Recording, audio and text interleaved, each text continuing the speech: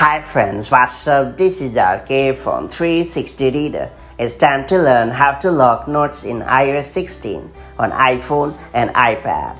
Apple has slightly changed the way you lock notes in the Apple Notes app. So just in case you have upgraded to the latest iteration of iOS and are wondering how to password protect some of your private notes, this tip is for you. That all being said, it's time to learn how to password protect your private notes in iOS 16 or iPadOS 16 or later the quick way. Before getting started, make sure you have subscribed our YouTube channel and hit the bell icon so that you won't miss any update from 360 Reader. First and foremost, open the Apple Notes app on your iPhone or iPad. After that, head over to the note that you want to lock.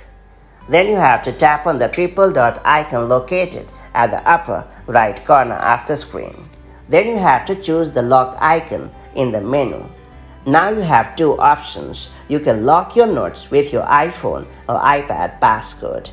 Do know that using your device passcode for locked notes means you don't have to create and remember a separate password, reducing the chances of losing access to your locked notes. Then you have the option to create a separate password. Keep it in your mind that creating a separate password for your locked notes can provide additional security. But if you forget this password, there is no way to recover access to these locked notes. Now select your preferred option and you are good to go. That's pretty much done. So that's how you can lock your private notes in Apple Notes app on your iPhone or iPad. Once you have successfully locked your notes, you will need to authenticate using your password or using your Face ID or Touch ID to unlock your notes. If you found this video helpful, do like and share it, and I'll see you in the next video with more such handy iPhone and iPad hacks. Till then, stay safe and have a great time.